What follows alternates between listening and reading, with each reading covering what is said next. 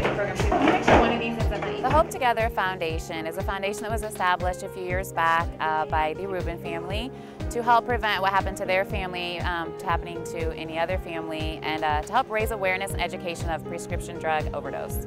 So today the type of people you can expect to see is, a lot of local community members, but we also have the celebrity aspect to it. So it adds a little excitement, adds a little flair, and really everyone here is just a great group of people, and they're all here for the same reason.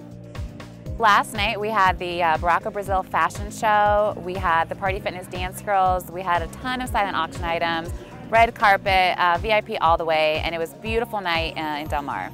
So today is the Celebrity Golf Tournament. It's at the Carmel Mountain Ranch Golf Course. It's a beautiful day here. And today is all about, having a great time at golf, but it's also about helping to raise some more money for the Hope Foundation to further, their cause.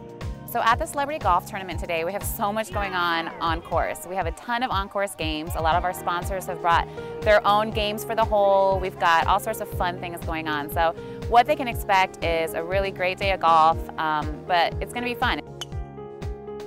Putting an event like this together, it takes a lot of patience, it takes a lot of hard work, and it takes a lot of people. It's not a one-person thing. It takes a lot of people to make something like this happen. At the end of the day, after this weekend, what I hope that people walk away with is, one, I want them to know who the Hope Foundation is, what their cause is, and two, I want them to look forward to next year. Woo! You don't need a pump. We got that radio.